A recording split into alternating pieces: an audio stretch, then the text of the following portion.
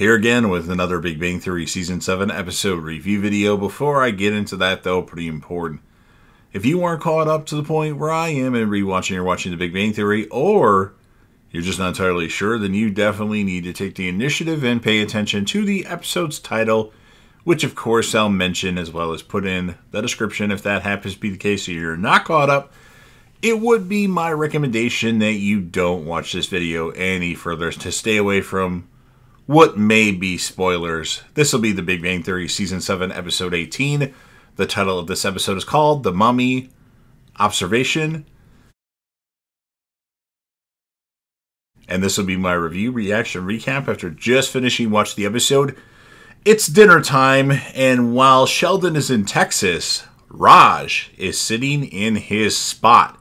So he was mad that he had to sit on the floor before. Then they got the dining room table, and he sat at that. Then went back to the floor, and now since Sheldon's gone, he can rest comfortably in Sheldon's spot. And Stuart comes over. Then all of a sudden, Stuart pretends like he's choking or something to that degree and falls on the floor. It's a Koothrappali murder mystery dinner. Dun dun dun! Howard got Sheldon a Buzz Aldrin bobblehead doll, and Sheldon's bringing the gift of knowledge to dinner at his mom's place. Raj says that he was a fat kid in India when he was younger and at one point was 200 pounds. It's not true.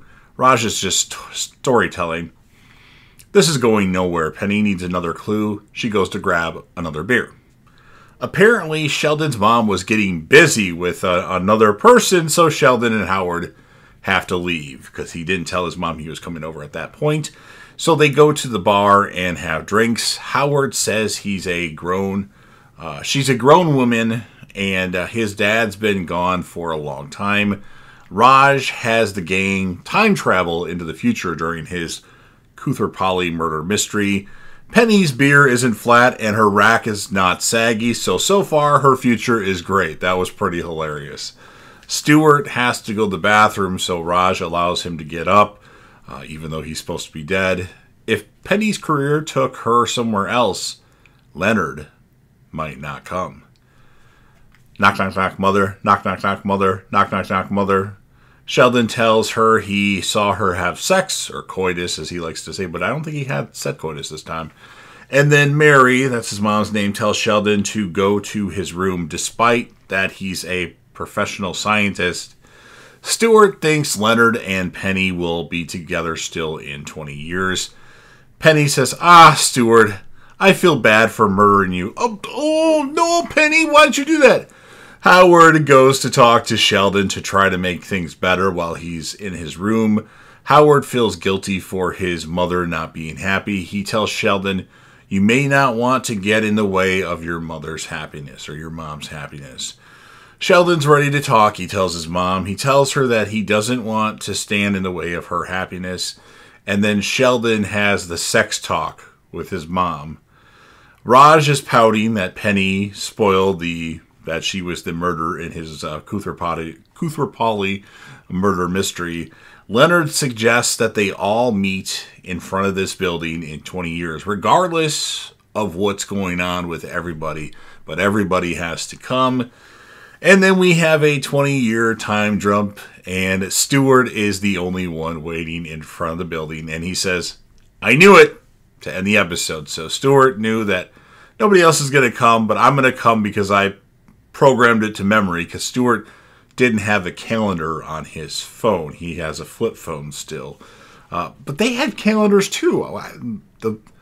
I remember my flip phone from 2005 and 2006 had a calendar on it. So unless it's older than that, then okay. But the older ones had phone calendars too. So that was what ends the episode. So the episode, I felt like Sheldon being in Texas took away from the Koothrappali murder mystery. If Sheldon would have been at the apartment, it would have been a lot better. So unfortunately, I have to give the episode a 6.8 out of 10 because it just didn't have the same feel to it. Of course, I'm going to give Sheldon the character of the episode. And then Howard almost got it, though. And then Penny, as many of you know, I rate Penny because that's the reason why I started watching The Big Bang Theory. I'm going to score her a 7.6 out of 10. So you've heard what I have to say. Now it's your turn. If you're a fan of The Big Bang Theory and want to help me out with the YouTube algorithm, please make sure that you Hulk smash that like button or hammer fist that like button or however you want to say it. Share the video with a friend. Put this video on any one of your social media platforms. Please don't forget to sound off in the comment section about what your thoughts are on this episode of The Big Bang Theory. Do you disagree with me or do you agree with me? What would you rate the episode? If you have to choose, who would be your character of the episode? And if you want to do what I do and rate Penny based on how Penny looks, because that's why I started watching the show, you can definitely do that. And then, of course, last but certainly not least, don't forget to hit that sub button. You're watching the video anyway. Subscribe to the channel, join the team, show your damn support, and be a part of something special. And JDev will return.